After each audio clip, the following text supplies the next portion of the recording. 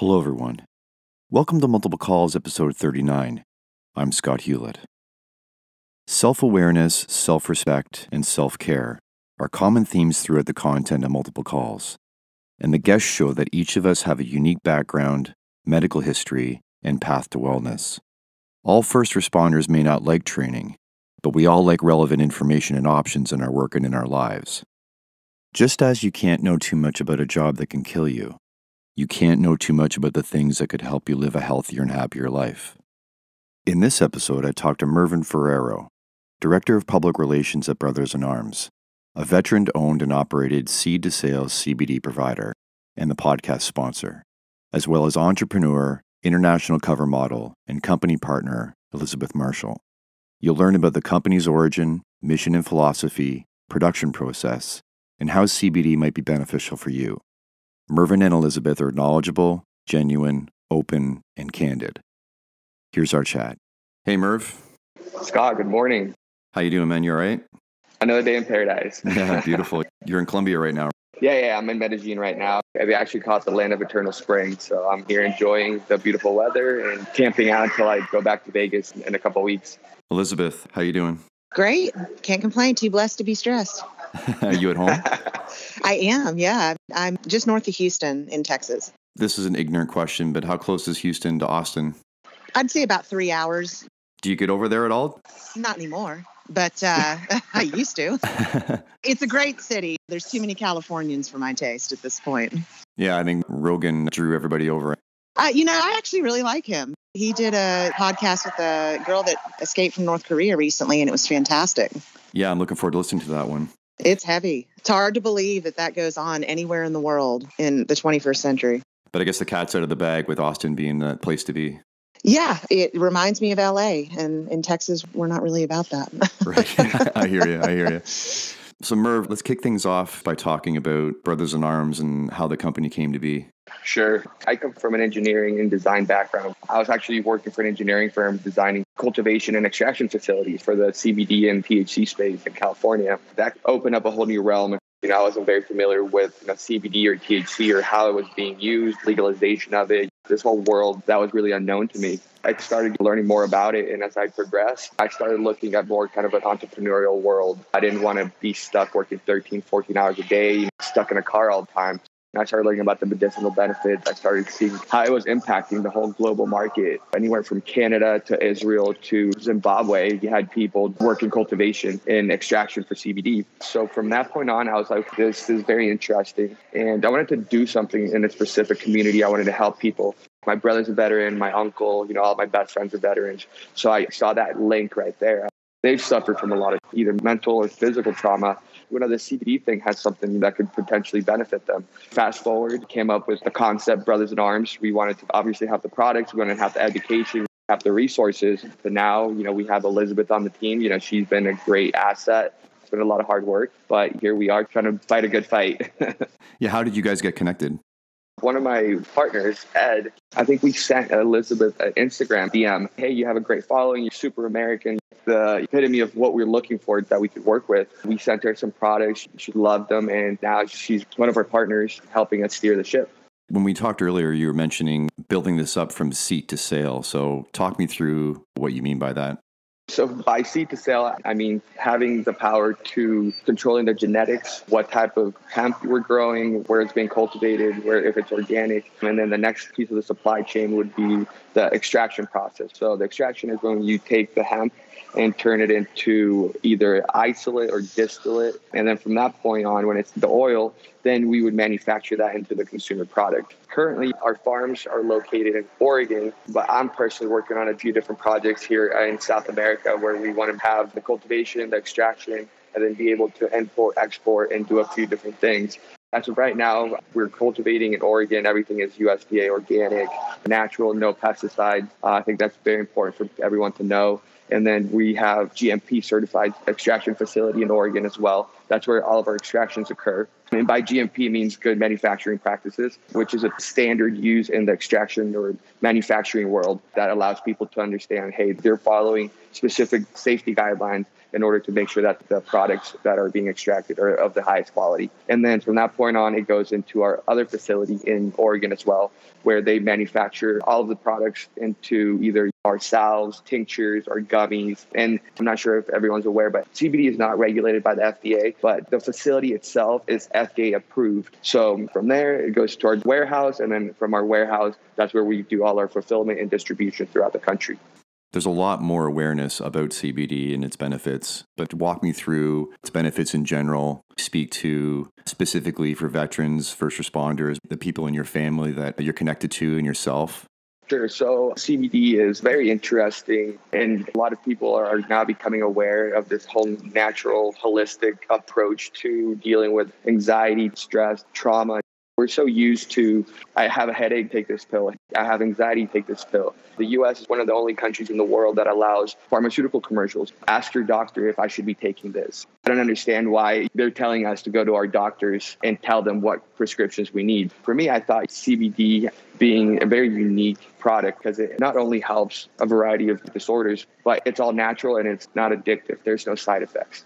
People who are using CBD for stress, anxiety, post-traumatic stress disorder, first responders and veterans, people that need to be in the front lines, that need to have a clear mentality, they need to make decisions on the spot. So for them to be able to consume something that's going to allow them to sleep better, it's going to allow them to have less anxiety, less stress, that's fundamental. Second, there's no overdosing. That's another huge piece of it. For example, my brother, he's 75% disabled from the Marine Corps. His knees are shot and his lower back. So he consumes the salves on a regular basis. He puts them on his knees and on his lower back to help him with the inflammation. He also has insomnia, so he takes the tinctures and he consumes them every night in order to get a full night's sleep. There's so many different uses for people who have suffered trauma and who are in the front line that I think are very beneficial. It's a common thing where everyone jokes about when those commercials are on for pharmaceuticals, how the side effects are way worse than the actual problem they're trying to fix. It's horrendous. I might as well just live with this. Right. Yeah, exactly. So Elizabeth, obviously you'd want to try whatever product that you're going to attach yourself to. If you're open to it, maybe just talk about how it's benefited you and why you decided to jump on board. Well, I suppose the shorter version of it is I had a rough time growing up. I'm fortunate. I'm a living example of the fact that you can go through hard things in life and emerge from them victorious. But I've dealt with trauma, with addiction, with a lot of things that veterans and first responders deal with also. And my father's a Vietnam veteran, and I've been around that community my entire life. So that's really why I wanted to get involved. I had been in business before as a real estate investor and an entrepreneur, but when I got married, I took some time off because I had been working myself into the ground. And after a few years off, I wanted to get back into the business world and revive everything. But before I even met them, I started thinking I'd really like to do something that caters to these communities. And right before I got introduced to Mervyn, I was doing some brand ambassadorship for a fitness company. And that was actually where I originally got introduced to CBD. I'd heard about it.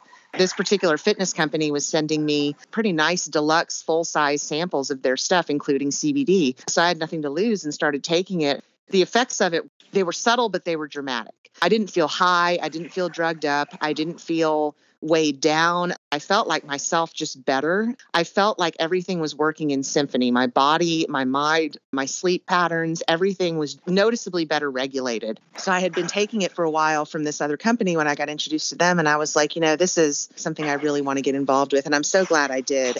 People have a lot of mental and physical things that they genuinely need some help and some medication for. But the stuff that's being put out by Big Pharma these days just causes, in my opinion, a lot more harm than good. Oxycontins and the opiates. I've been on psych medications before that the side effects outweigh the benefits. You kind of run into a conundrum in a lot of different places, and CBD really is an answer for so many things.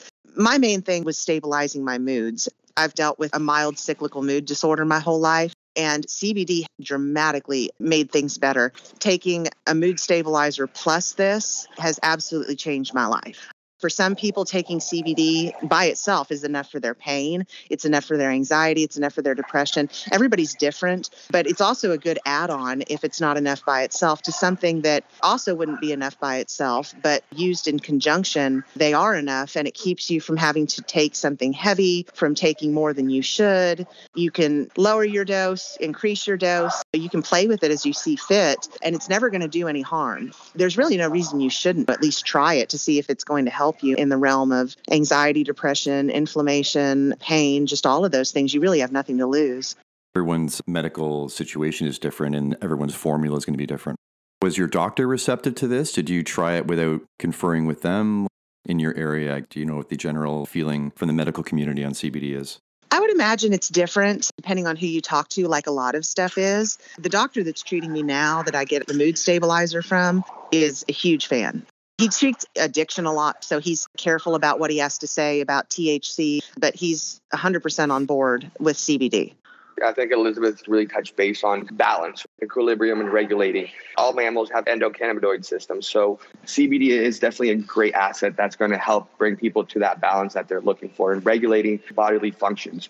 The realistic view when people are trying to find that homeostasis is that these things you're going to take, they're not going to eliminate stress, they're not going to eliminate problems, the fact that you're going to have to think your way through a lot of things, but at least it brings that level of intensity down to a manageable level. Is that fair to say? Yeah, I think that's spot on. CBD isn't the cure. It's not the end all be all, but it is a great asset, especially if you're looking to live a healthier lifestyle. If you're partying every day, if you have bad eating habits, if you're not doing things that are good for your body, then by consuming CBD, you're not going to live a healthier lifestyle. It's a puzzle. You're exercising, you're eating healthier, you're surrounding yourself with better people, you're doing all these things, and then you're introducing different types of products that are going to enhance this and amplify this, then you're going to really feel that transformation. And that's something that I really like to speak on, because a lot of people are like, oh yeah, if I take CBD, I'm going to be healthy. No, we want to educate you on how to consume this with other routines in your life that are going to make you feel better. But it's not going to be an overnight thing. You need to consume it, regularly, build it up in your system and other things to make you feel better. I'm sure there's a lot of people that decide to hinge on CBD and don't do any of these other things. They try it and they're like, oh, it doesn't work. It's like the person that eats a salad, 2 times in a row and thinks that they're going to lose weight. It doesn't work like that. And you wash it down with a bucket of Diet Coke. Yeah, exactly. Yeah. Exactly. Oh my gosh. That's like the whole American mindset. And it's horrible to say because we're one of the most progressive countries, but at the same time, we take this approach of what we think is healthy. We have deceptive labeling. I was in the vegan and organic world when I was in my early 20s. I was working for a startup and I learned so much, even from the water that you're consuming, the pH levels, the alkalinity, how your body's going to absorb it, to when people are saying, hey, this is organic. There's so many different things with labeling that I think people should definitely be aware of.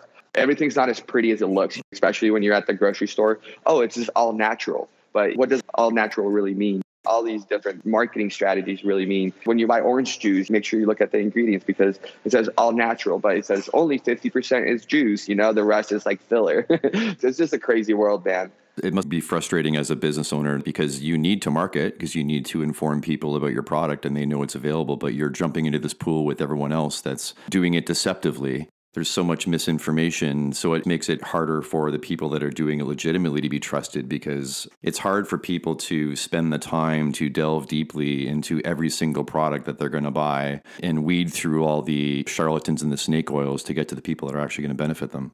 Blurred lines, right? For example, the non-GMO verified project. So how that whole thing started was just a bunch of young people. They were like, hey, we need to verify that things are non-GMO.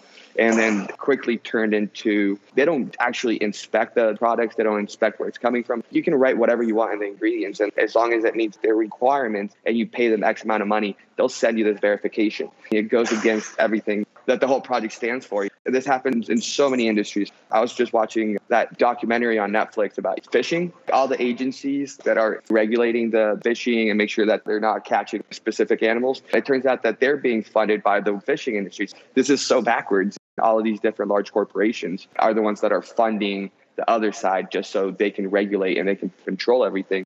Elizabeth, have you found it in general, trying to be fit and trying to bring into your life the things that are going to benefit you, overwhelming with supplements and products?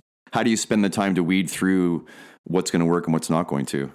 You are right, especially in the fitness sphere, that deceptive marketing and what do I use and who's telling me the truth, that is very overwhelming, especially in the beginning. Time, experience, and I think age helps a little bit. BCAAs, for example, branched chain amino acids. It's a very common supplement that people take that lift weights and work out. I was hearing mostly from people that, yes, they work. You should take them before you work out, after you work out, they make a big difference. But then there was this school of thought that came around for a while. Maybe it's still around. I don't know, that they don't make any difference and they're a waste of money. And both sides are just as vehement about their viewpoint. You are right about messaging. It kind of makes it sticky. But I think the good thing about CBD is it's blown up the way that it has because people do know that it works. And I think the biggest message to get out to people is what to look for in CBD. It is worth investing some of yourself into it to see if it's good for you. There's things that you need to look for as far as quality is concerned. This is really about education. We need to make sure that people are educated about all these different facets of the compound, because if they're not going to be able to make good decisions. Merv, obviously this is one of the examples of ways that we can educate people by having this conversation. But in general, with Brothers in Arms, how are you approaching making enough information for people to dig into if they want to make a sound decision? How do you find that balance to educate people without overwhelming them? What Elizabeth said, spot on. You got to really understand where things are coming from and having that quality control and quality assurance. Obviously I can sit here and talk to you about the endocannabinoid system and the receptors, CB1, CB2 receptors. And sure, some people might be really open to it and having that conversation, but most people just want to know, is this going to work? What's it for? Is it going to get me high? Am I going to have a dirty pee test? Is this going to help me with anxiety? And when it comes to those questions, we really want to have a lighthearted, brief approach. We don't want to make any claims, obviously. The FDA and the whole government is really trying to crack down on that, even though we all know the benefits of it. But we do want to educate people on the simple FAQs. We have a resource page on our website, videos, blog articles describing how to use the products, when to use them, the doses. And what we really recommend is making sure that everything is third-party lab tested, just ensuring that the products that you're buying have the potency and have the quality that you're expecting. A buddy of mine was like, hey, I just bought 400,000 gummies and I sent some of them to the lab to get tested and they came back that there was no CBD in them. A lot of people fall in that category where they're buying products and it seems legit and it doesn't do anything for them. One, because maybe it doesn't have an amount of CBD that they're claiming they do, or two, it just doesn't have any CBD in it. We have a 110% money back guarantee. So try it for yourself. If it does something for you, you feel something, that's the whole goal. If you don't, we'll give you your money back, pay for the shipping, and you don't have to worry about it. We just don't want people to have that negative experience and say, oh no, CBD sucks. No, it's not that. It's that you just didn't get the right product. The industry is so new that people aren't really aware of the extraction process and the manufacturing process. You're extracting an oil from a plant. There's 3 different kinds and where they come from. CBD broad spectrum, which is oil, and it's going to have other cannabinoids, terpenes, but it's going to have 0% THC. So it's going to give you more of that entourage effect. We also have CBD isolate, CBD in its purest form, which is 99.95% purity. So it's going to be in crystal form. So you're able to dilute this with other agents, to make tinctures, to make gummies. And this is for inflammation, for stress, for anxiety. And then you're going to have full spectrum. It's going to have some THC in it, but it's got to be under 0.03%. So you want to keep an eye out for those things. If you're going to buy something that's full spectrum, make sure that you're aware that if you consume too much of it, you might show up dirty on a pee test. You might feel the psychoactiveness. With broad spectrum and isolate, you're not going to have those issues. And then we can get into the other cannabinoids, CBG, CBN, Delta 8, which is psychoactive, but it hasn't been regulated. Delta 9, which is your regular THC. You have your Delta 10, which is another variation of it, which they're still trying to figure out how to stabilize. There's always new things happening and coming about, but if you're looking for a quality product, just ensure that whatever the label says, verifying it, and that's what you're going to consume. Elizabeth, do you really think that you had the dramatic effect from introducing CBD into your health repertoire because you sort of had a lot of other things in place already? I think that helps, but I also think it can help if you're trying to establish something for yourself. In my case, it really evened me out. I've always been a pretty high-strung person. It's just kind of who I am. I'm real type A. I'm just always wanting to get after something. And it's a good thing, but it also kind of wears you down. It's not voluntary all the time. And CBD just dramatically calmed me down, even without a prescription drug added to it. I started it before I started seeing a doctor to get a prescription. It made it to the point where I could focus on little things that needed to be focused on. So I had a good fitness routine. I had a good supplementation routine as far as vitamins and all of that other stuff already in place. But I don't think that that was crucial to CBD being so effective for me. If this is one of the things you start with, I think it can help you from the ground level if that's where you want to start it. Having to have those other pieces in place, you just have to have a little of a longer term vision and more patience for it all to come together. As a fitness person, I can absolutely say that. This goes for supplementation, it goes for working out, it goes for any sort of health undertaking. Just like you're not going to blow up from eating a few pieces of pizza on one day, you're not going to get healthy from eating a salad one day. You're not going to get healthy from going to the gym one day. All of this has to involve a long-term plan. That doesn't mean that you have to get everything right straight out of the gate. No one does. I didn't. I don't know a single person that does. It's a puzzle, just like Mervyn said. You've got to get into it with the mindset that you're going to be consistent and you're going to work at it. And you should, because it's worth it. But introducing CBD, I can't imagine a routine without it at this point. My inflammation is so much better. My anxiety is so much better. My sleep is so much better. I've thought a lot about how if we did all the things we're supposed to do and took all the things we're supposed to do every single day, we'd have no time for anything else. So we really have to narrow down the key things that we can stay consistent with, like you said, into our lives, and maybe slowly over time add a few more. But trying to stay on top of all the things you're supposed to do every day is really tough. At least something like this is easy to add into your routine. It's not like I have to add another couple hours into the gym.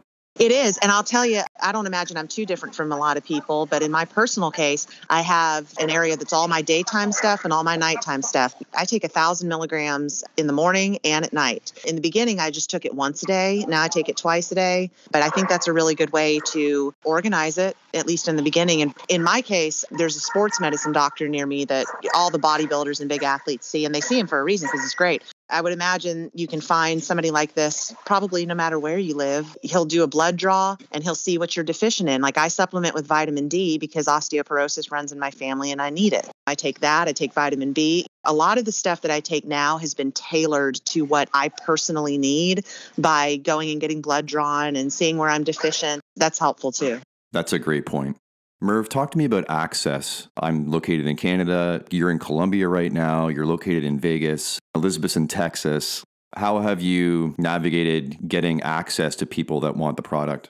As far as access, we have a distribution facility in Oregon and distribution facility in Nevada, and we're able to ship pretty much worldwide at this point. Canada's not a problem. We get into Mexico. I've shipped products to South America, to the EU. It's actually interesting because the EU now, each country is kind of taking its own approach to regulating CBD. But if anybody's in those specific regions, we do have a form that they can fill out, and then we'll help figure out the guidelines to get the products to them. But for the most part, it's actually been quite simple to get products to whoever is in need of them. Is there anything either of you want to add before we wrap up? I think, like we mentioned, we're doing this because we want to create something. We want to build a community. We want to build something unique. The whole vision is to take a stand against large pharmaceutical companies. I've seen it in my own personal life. So many people that I knew, that I grew up with, that I love, go down this path, getting hooked on pharmaceutical prescription drugs and completely ruin their lives. Our larger vision is to be able to bring enough education and awareness so people have the option to medicate with something that's natural, non-addictive. Leaving this world a little bit better than we found it, finding purpose in life, doing something that you're proud of, something that you're passionate about. So I think that's part of it. And we want to make sure that anybody who's listening to this, that's out there, that's interested in trying the product, just pay the shipping. We'll send you a little sample package, with the salve, with the oil and some gummies, just so you can get a feel for it. And we have special discounts for all of our first responders and veterans. So just something for everyone to be aware of. We were talking earlier before we started recording about some people get into business and they dive in on what they think is a hot market and they sell as much as they can and they bug out. The same level of care and concern isn't injected into what they're doing. 100%. I think if you want to do something, you got to do it for the long haul. And you got to be passionate about it. And I get it. A lot of people like, oh, this is a hot market. Let's jump in and try to make some money. But I think at the end of the day, we want to actually do something within the community. We want to touch lives. We're not just like an e-commerce brand or something like that, where it's a nameless, faceless, clicks, funnels, clicks, emails, funnels, clicks. For us, it's get to know you. We want to hear your story. It's the ripple effect. If you're able to help one person with your products, with your story, with our education, start out small, and then we'll continue to build out. And really, that was important when you and I first talked about joining up, is aligning on purpose and meaning and why we do things. That's really where everything starts. It starts with why, right? That's a good book by Simon Sinek, by the way. It starts with why. It's awesome. Simon Sinek, he's savage. Love it. Let me know where people can find both of you. So I'm exclusively on Instagram. It's at elizabeth.a.marshll. That's where I live. I'm not on Facebook or Twitter. You have a website as well? I do, www.elizabeth-marshall.com. And find us on our website at www.bnacbd.co. Merv, what about yourself? Yeah, you guys can find us at The Brothers in Arms on Instagram. You guys can find us on LinkedIn, Facebook. We're pretty much everywhere, just at The Brothers in Arms across the board. Drop by, drop us a note. We'll be there to answer any questions. Perfect. Super clean. Maybe the fact that we're losing Wi-Fi in Colombia, that's probably the sign that we've got to wrap it up. So love what you do. I'm just really happy to be connected with you guys. I really love your purpose and the meaning behind everything. So I'm excited. Great. I'm glad you do a podcast. You got a great voice. Thanks. You've got like the smooth rock radio voice. Yeah. Face for radio.